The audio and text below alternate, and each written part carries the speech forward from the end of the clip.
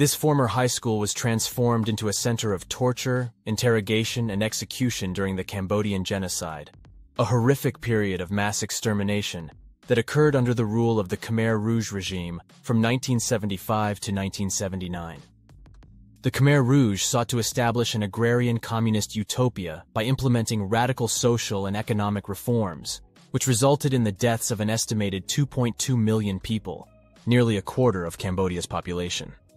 Intellectuals, professionals, and perceived enemies of the state were targeted for extermination, as the regime sought to erase all remnants of the past.